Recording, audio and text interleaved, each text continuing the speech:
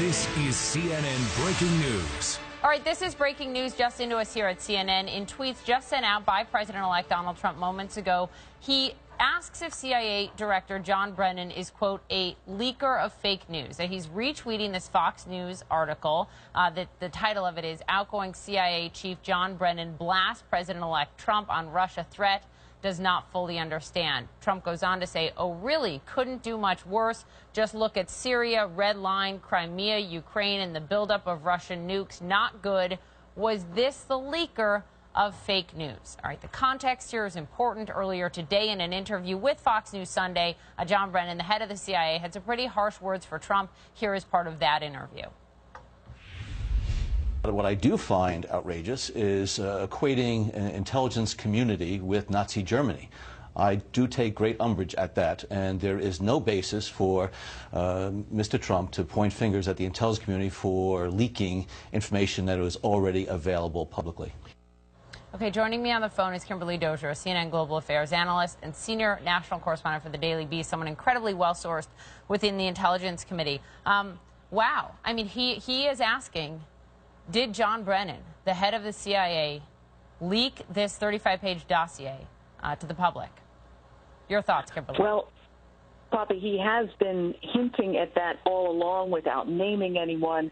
But now that John Brennan took this unprecedented step to go on Fox News on a program that he knows the president-elect watches to say, what you've said this past week, you've gone too far. This is open warfare. Open warfare through words. What this could do, however, is Brennan is taking Trump's anger at the intelligence community onto himself. He's making himself a target so that hopefully, in the long term, this will stick to him as a member of the Obama administration, and that Trump would then trust the community once he's got his own people in charge. So then what does it mean? Does it stick to Mike Pompeo, the if-confirmed incoming next head of the CIA? Well, it means he's going to have a bruised and wary intelligence community of CIA officers to take care of when he comes in there, and he's going to have to show them that he has their backs.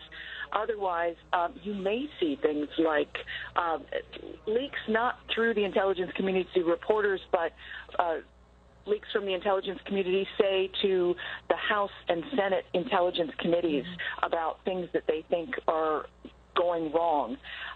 It's an interesting procedure that happens, that they're protected as whistleblowers to do something like that, and if they're unhappy, that's when you see those kind of complaints rise in frequency. Here's the issue. If the president-elect, soon to be the sitting president, needs to make the case to the American public to go to war, that case is based on the intelligence from his intelligence community. That is why this relationship is so important, Kimberly. Have we ever seen anything like this between a commander-in-chief and the intelligence community that serves him? Questioning whether the head of the CIA leaked something that was damning and really not verified at all to the press? I can't recall any sort of open verbal warfare back and forth like this. But remember, that document was already floating around. As Brennan said, it had been in the hands of reporters for quite some time. They just couldn't verify it.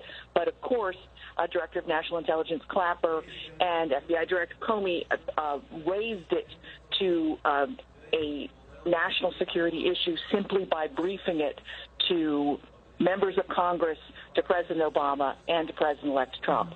So then it becomes something that we're all paying attention to. Now, in the long term, or over the next few months, we're going to be watching for what is the confirmation hearing for the Director of National Intelligence nominee Dan Coats like? What kind of questions does he get? What we heard from Trump's nominees this past week was a lot of anti-Russia sentiment. We haven't heard the same thing from the president-elect. This is now going to become the main issue dogging everyone going for a full-time job in the Trump administration. And in the meantime, with John Brennan and Director Clapper both.